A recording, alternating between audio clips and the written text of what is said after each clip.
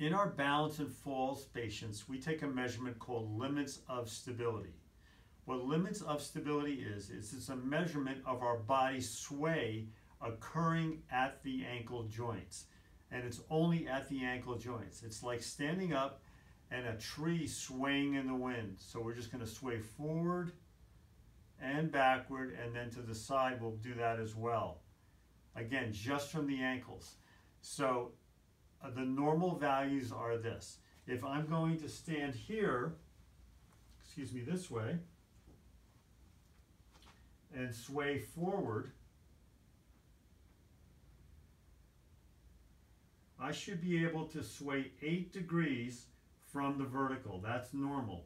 Anything less than that is abnormal.